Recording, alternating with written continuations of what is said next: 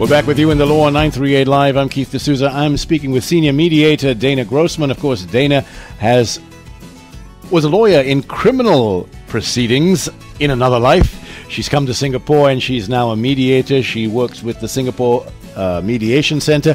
She's also a mediator on her own, and if you can check her work out at med8.com.sg. Mediate is med8.com.sg. We're talking about the process of mediation, some of her tough cases, and the benefits of mediation. Dana, you said the mediation process is something that a client or a person embarking on it has control of over the process.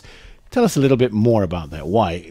They can choose to accept it or disregard it. Is that right? Yes. Basically, when they come to mediation, as we said before, they bring their issues to the table. By having a mediator, they actually brought in someone neutral that doesn't take side and has only one goal: to help them reach a mutual agreement. It doesn't force them to do anything. I don't tell them what is wrong and what is right, and I'm not playing a judge. Right. But you are walking the thin line between two parties. Do both parties have to agree on an assigned mediator, on a specific mediator, or are there two parties like a lawyer representing each side? It goes like that. First of all, there are a few options. Some cases they choose mediation before going to court. Right. So they need to decide and to agree on a mutual mediator.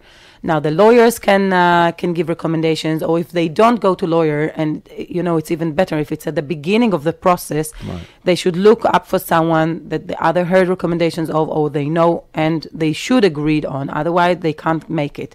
It's on a volunteer basis that you come to mediation. The other option is when you go to court and the court sends you to mediation, right? So that's what I do. Often we do mediation at the chamber of, in the court, at the subordinate court, or the Supreme Court is not that often. So the judge actually sent the parties to be mediated so they can reach a mutual agreement. So it saves the time for them and for him, and definitely a better solution because they can play with the issues on the table. They can actually say what is important for them, what are their needs, not only the option, they put an option on the table and it can come from emotions, right? He owes me $100,000 and that's it. I'm not going to negotiate. I'm not going to agree. But if you look what happened, what is really he's entitled of, what he thinks he's entitled of, what he really feels he needs to achieve in this meeting, then you put those real needs on the board and you try to put it in a positive matter, an objective matter. So if it's about he betrayed me and he misbehaved, etc., then I will put on the board, okay, so I understand there's a case of trust or relationship, like neutral word that will help them focus on the positive. So it's either you come by yourself or the lawyers tell you to go and try it, or you have a clause in your contract that tells you that you must mediate before it escalates to court. Right. So by that, they actually give you, an escape. Do not escalate, because then you must, you never know how it's going to end. You must pay a lot. And, we always say, if I'll drag you to court, you most likely say, adios, I don't want to work with you anymore. So if you're an important client or a partner or whatever, I'm going to lose you. But if I'm going to go with you mutually, equally to mediation, and the mutual mediation will treat us both equally, no matter what our background is and who represent us, then I will respect your needs. I don't have to agree to them, but I will respect you as a person, as a mature person coming to the table, and most likely we can keep our relationship afterwards. It's very powerful. Having said that, how mature are the parties? You said yelling at each other, and they're yelling at you. No, it's okay. It's okay to yell, and it's okay to show your frustration. It's a part of the equation, and it's fair enough. I highly respect people that share. It's easier to work with them. People that are poker face or very observant, very quiet, it's hard to understand what they want and what they really need. And it takes a bit longer, which is fine. That's why we have the private session in order to have a more discreet atmosphere, and they can share with me things that they don't want to share with the other party. But I will know how to present it in a way that it's okay in order to move forward toward a solution. And speaking about control, if we try to close it and to say, like, the bottom line, When you come to mediation, you choose the mediator. You know how much you're going to pay. You know roughly how long it's going to take. You can maintain the relationship so you don't lose control over that. And you yourself, with the mediator and the other party, put the agreement in writing. So you agree from the beginning what's going to be in the agreement. And later, when you see the agreement incomplete, you decide if it's for your own best or not.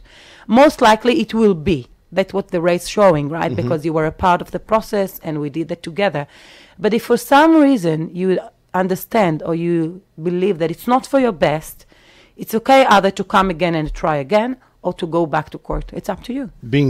Trying to be litigious here, if I sign on the dotted line, supposedly everything is honky-dory, as they say, and then I reject it after that, is that document legally binding? Look, the minute you sign an agreement, it's an agreement. Okay. It's a contract. Okay. If you came from court, this contract goes back to the judge, okay. and that's the verdict. If you came with your partner to me and you reach a mutual agreement, you agreed to sign it and you signed it, it's a contract. Okay. You want to break a contract, you're going to face another dispute. So, that's why it's a process that the control is within your hand. Just act wisely and reach a good agreement for yourself. On that note, Dana Grossman, thank you so much for joining us this morning.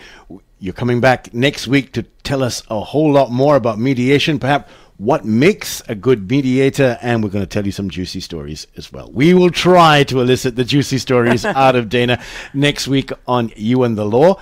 Once again, Dana Grossman, senior mediator at Mediate, where she is the director. Check the Facebook page. It's spelled MED 8 in a numeral.com.sg and see if mediation is for you. We'll come back, talk some more about mediation next week on You and the